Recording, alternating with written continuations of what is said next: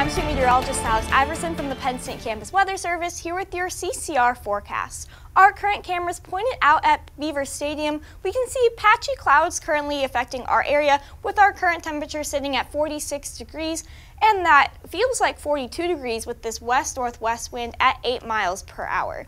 Looking across the central portion of Pennsylvania, we can clearly see that there is a front moving through the area with Clearfield at 45 degrees, State College at 46. However, looking to our south and our east just a little bit, we can see Harrisburg is currently at 57 degrees. We can really see this stark difference if we look across the whole state of Pennsylvania, with Philadelphia sitting at 64 degrees, Allentown at 59, and then moving across over into Erie, they're at 43 degrees, and Bradford's not even making it up into the 40s. They're currently at 39 degrees.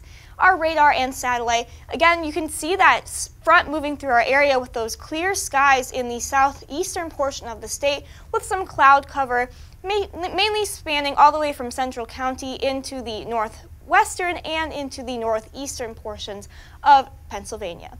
Looking at our futurecast, we can see those clouds will begin to clear out of our area with clear skies spanning all the way across Pennsylvania. However, that will be changing if we move into the dinner time and nighttime hours of tonight. We can see those clouds will begin to build in the southwestern portions of the state, like the Pittsburgh metro and into the Johnstown area. And this will continue to span across most of the bottom half of Pennsylvania into tomorrow morning. We can also see there are going to be some patchy showers throughout the day in the early hours on Thursday, affecting places like Pittsburgh, Johnstown, Altoona, and they may even creep their way into the Center County borders. We'll see about that moving on.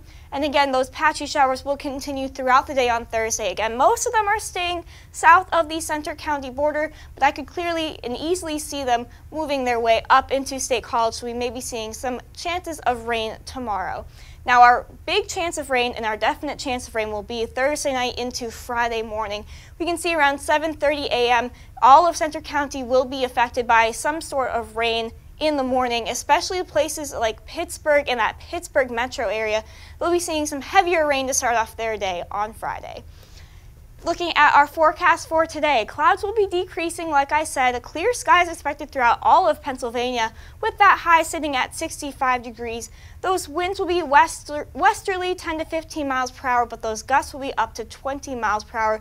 So not only are our temperatures going to be cooler than they were yesterday, we're also going to have those wind gusts, which will make it feel even colder. However, that sun will be very nice today. Looking into tonight, 42 degrees as our low, partly cloudy skies. That wind will die down just a little bit and move to the northwestern direction, 5 to 10 miles per hour. And looking for tomorrow, again, like I said, maybe some light rain possible for Center County. That high will be 67 degrees tomorrow, and those winds will be south 5 to 10 miles per hour.